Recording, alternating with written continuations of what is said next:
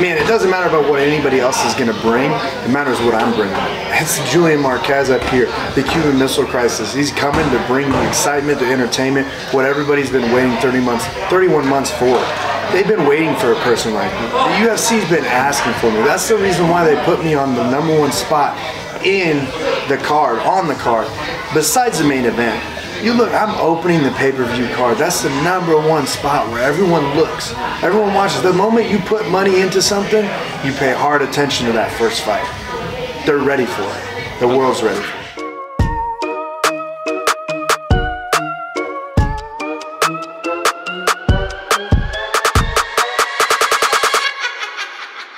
Julian Marquez, how we doing? What's up, man? Living a dream. 7-2, it's your record. Fighting Mackie Patello is 13-7. You're on the main card, pay-per-view. Is this your first pay-per-view? This is my first pay-per-view, correct. Okay. I've talked to like Jeff Molina, and he said that Grant would say it always just feels like another fight when you're doing it. Do you share that sentiment, or being on the pay-per-view, does that psych you up more? This is the thing, man. I've been fighting for a long time. I have over 20 fights. Granted, I've been out for 31 months. I've been dreaming of this moment. I've been wanting this moment. Everything is coming into play. I feel ready. I feel excited. I feel energetic. The thing is that this fight is literally no different than any other fight. It's just how you perceive it. If you were to look at it like it's the greatest thing in the world, then yeah, it can be, but they can add a lot of pressure on that. A fight's a fight. You know, you're gonna get punched, he's gonna get punched. You might take him down, he might take you down. You have to be ready for everything. You have to calm yourself. It's business. Yeah, so it is gonna be a big night. Second pay-per-view of the year. How does it feel, or what do you think the energy will be like on a Usman versus Burns pay-per-view? You opening the card, what do you think that whole night's energy is going to be like? Man, it doesn't matter about what anybody else is going to bring. It matters what I'm bringing. It's Julian Marquez up here, the Cuban Missile Crisis. He's coming to bring the excitement, the entertainment, what everybody's been waiting 31 months for. They've been waiting for a person like me. The UFC's been asking for me. That's the reason why they put me on the #1 spot in the card, on the card, besides the main event. You look, I'm opening the pay-per-view card. That's the #1 spot where everyone looks. Everyone watches. The moment you put money into something, you pay hard attention to that first fight. They're ready for it. The world's ready for it. Let's talk about what kept you out for those 31 months. You know, your latissimus dorsi injury. Do you like talking about it? Is it a part of your past? Is it a part of your future? Or is it just a part of, you know, the Julian Marquez story? It's who I am. That thing, I snapped my lat off the bone, the tendon off the bone, throwing a punch. The amount of power that I push off of these hands is enough to shatter a bone, to break a tendon, to rip it off. I'm the one person in the entire history of the UFC to ever have this thing happen to them. It happens to MLB players when they overextend their arm, when they throw that super ridiculous 110-mile fastball. I know that's not real, but when they throw a fastball, their arm gets overextended from the body and it tears the lat. They've never seen it severed completely, where they had to attach 2 anchors and put the lat back into the arm. And that happened to you? Yep, that happened July 6th. 2018. And I know that the doctor told you that, I saw this on MMA Junkie, that you may never fight again. Yep. If you could take me back to that moment, did you believe those words? Did you believe him, or did you always know, you know, I'm going to grind this thing out and I'll be back in the UFC eventually? You just don't know. It was one of those things that, in that moment, we were in PT every single day. We're, you know, over a year in. We didn't understand what was going on with the arm. We were lifting it up. We tried to move it. We were talking about second surgery. No, we just got done with the second surgery, actually. Got done with the second surgery, go in there to remove scar tissue, which they ended up removing a giant block, like literally the size of a quarter. There's a scar tissue that was put on the on like the head of my shoulder. So every time I lifted it up, once it got to a point, it would hit that scar tissue inside, you know, your shoulder, and then it would dislocate my shoulder and then pop it back in place. So my arm would hitch every time I lifted up. So they went in, cut that out, but it wasn't coming back. The frozen shoulder is what I ended up getting. Adhesive capsulitis from just the immobility of my arm for the healing process of the severed tendon. That it built up a lot of stuff. I'm like Wolverine. I overhealed myself. The second surgery, I overhealed myself again. That frozen shoulder was not going away. There's no time. It can happen for 8 months. It can happen for 8 years. And he was like looking at it. We were trying to move it. He's like, man, I don't know what to do. I don't know what to say. Sitting there in Chicago, inside a cold room, stepmom's there. He goes, well, we could try this last thing, and if it doesn't work, we may decide of going a different route. You know, you're gonna have to figure out a different career path. And my heart sunk into myself.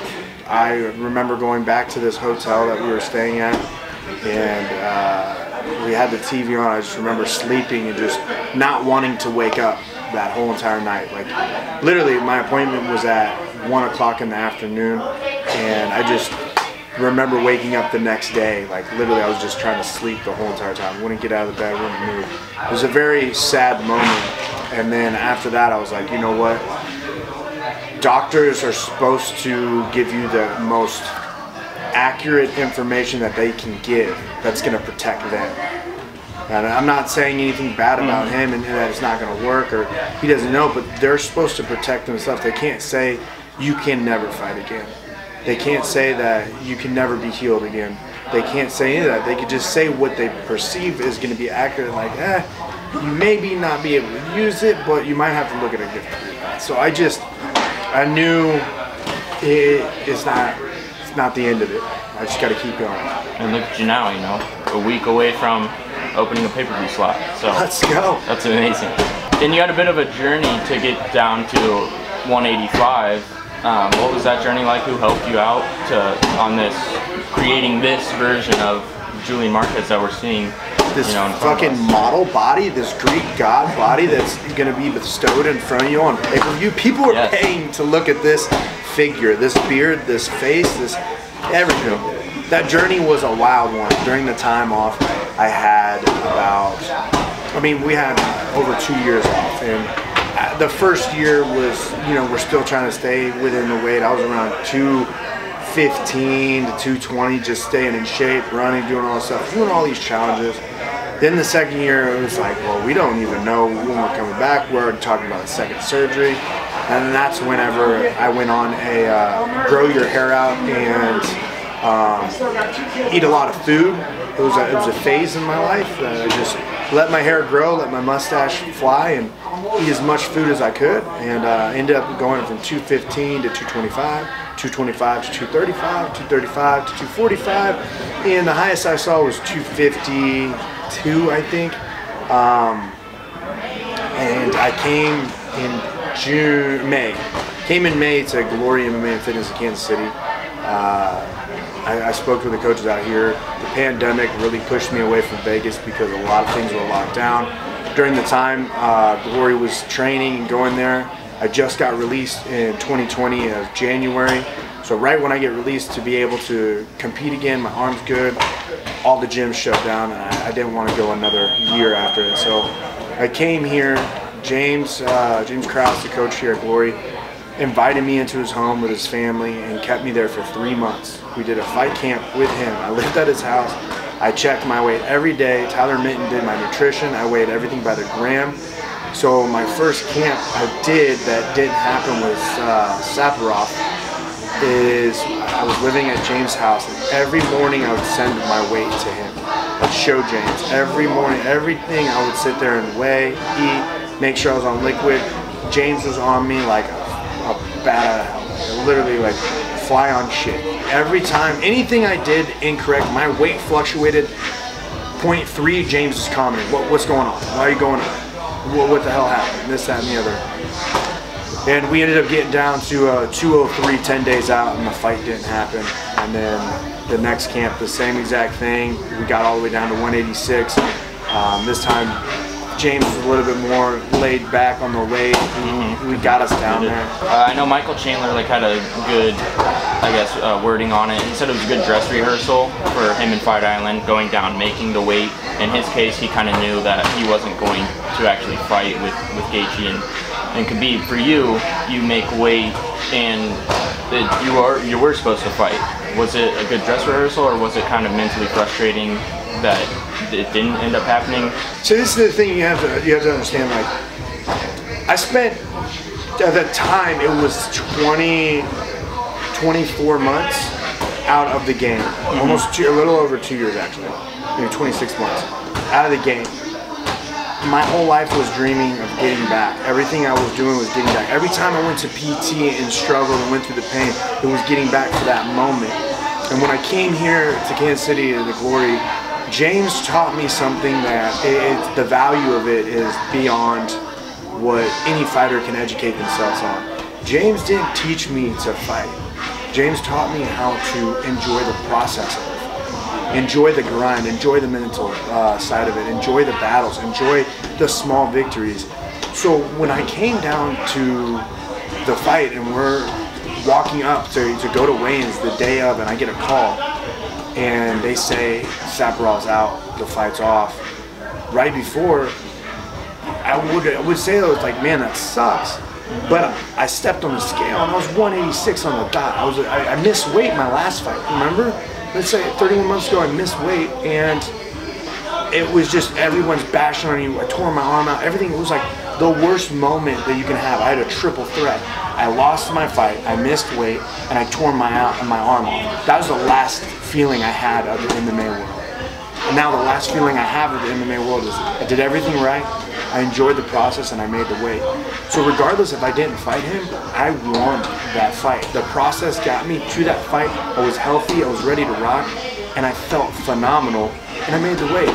So it was a victory to me. That's what I look at it. I didn't, just because he wasn't there and I didn't fight him doesn't mean I didn't win. I won. You got to enjoy the small things. Like I said last night, I was doing an interview. Have you seen the movie Soul in Disney? It's a new one. No, I haven't. So it's a new movie. If you watch the movie's amazing. It's about a musician that always wanted to be a musician. He's always about, and he's focused on a musician, and all he can ever see is a musician.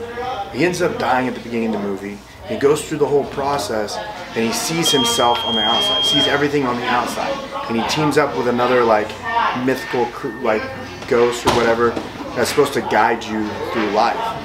Well, this person's never been to Earth, and he wants to get back to Earth because he finally hits a big break of whatever he dreamed of to be the musician he wants to do. He finally goes down there, and this mythical creature takes over his body and lives his life. And at the end of it, she basically is enjoying the fact that a leaf is falling. She's enjoying the fact that, you know, that hot dogs taste like hot dogs. Cheese is the most greatest thing in the world. Whereas this guy was so focused on this music and his career in music that he didn't realize that it's beautiful to see a leaf fall. The taste of this, to have a conversation outside of music with somebody else, like the moments, it's a really deep movie, but basically it's enjoying the things around you and stop being tunnel vision for the fight. So that was, yeah, the perspective of it was absolutely amazing, and it's the same thing James teaches here in Glory. He teaches you how to enjoy the entire process, the entire thing, to make sure you don't just focus on the fight, focus on all the great things you're doing in a time. I mean, look, I was 252, fat looking slob. I look at a photo, it was disgusting. And then I looked at myself on a weigh-in photo and put it side by side with what I was a year prior. And that process, the grind, the struggle it was, but the enjoyment I had of looking at everything that I've done and accomplished in there, it's worth its weight in gold. Let's talk about your new opponent, Mackie Coconut Bombs Patolo. He likes to stand, you like to stand. I mean, something's got to give, right? Yeah, somebody does got to give, but the thing is that I am far fierce than any middleweight is. I hit way harder. If you try to stand in front of me, you're going down. I could do anything and everything I want to Mackie, because he thinks 31 months ago, Junior. He thinks training with the same people I trained 31 months ago. I'm a different breed, I'm a different person. You know, James Krause taught me the who, what, where's, and whys, how to cross T's and how to dot I's. And he's created a monster. And I'm gonna go out there and I'm gonna show everybody and show Mackie why you don't forget about something. And you have a common opponent in Darren Stewart. I know maybe some fighters, some coaches may look at this particular fight as a peak of interest. Do you personally look at those two fights of him versus Darren Stewart and you versus Darren Stewart and look at that a little bit closer than maybe his other body of work, or do you not carry your focus on yourself? or just you know who he is, you know what you're gonna get from him? I have the coach that looks at the film, and I watch film and stuff, but I don't ever judge a person by the MMA math. One fight. You know, if I beat Darren Stewart beat him. You know, if we go through that, then, you know, one of the greatest fighters in the world is Eric Spicey. Eric Spicey finished Thiago Santos. Thiago Santos went all the way up and fought John Jones, and arguably won, fought, 2 torn out legs, but that's the MMA math, right? You know, that's one that comes to mind. Anthony Smith. If you put it a world champ, Nate Marquardt would be a world champion. Should be a world champion because he knocked out Tyron Woodley. You know, if you go through all that whole entire MMA math, a fighter has a good day and has a bad day. And sometimes it's not that. It doesn't define the fighter. It's just the event. And I know James Lynch asked you this question, but so shout out to him. But I'm gonna go a little bit deeper. You get good looks in the gym like this, but multiple different looks. I know you said Jason Witt is your main kind of training partner in this camp, but you're also working with Jason High, Grant Dawson on the ground, and then obviously James Krause on a little bit of everything. How important has that been in your process, but in this camp especially?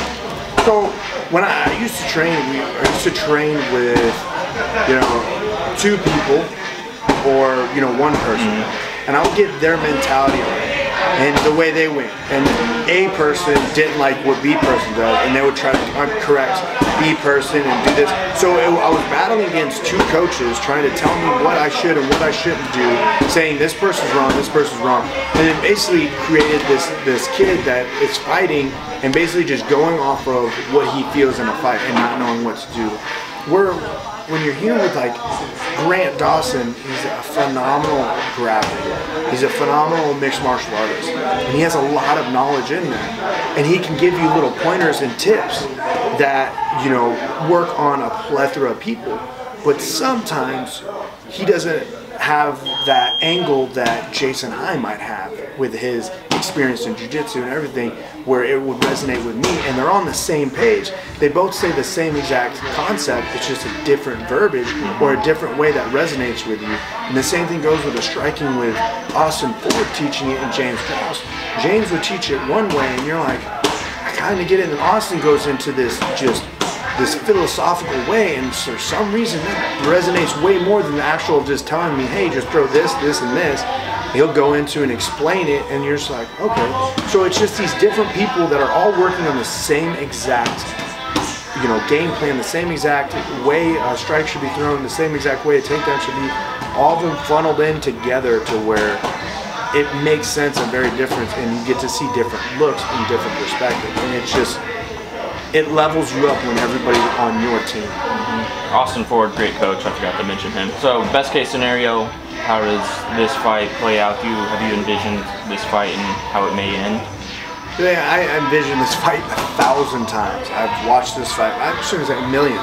I envisioned this fight since, you know, I first got injured and lost my last fight, all the way to the first time I weighed in again, the second time I weighed in. This fight has came over and over and over and over. Thing is it's going to be exciting, it's going to be great, and it's going to be my hand raised. It doesn't matter if it goes standing, it doesn't matter if it goes to the ground. If it stays standing, it's going to be a quick night for him. If it stays, or if it goes to the ground, it's going to be a quick night. I mean, just, I'm taking him out.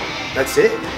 These Miley Cyrus fan accounts are, they're becoming pretty big fans of yours because you're going to walk out to a song by Miley Cyrus. Is this true, or are you gonna turn your back on? Are you kidding me? First off, don't you ever come at me and say I'm gonna turn my back on my Miley. I have been walking out to Miley Cyrus songs for a long time.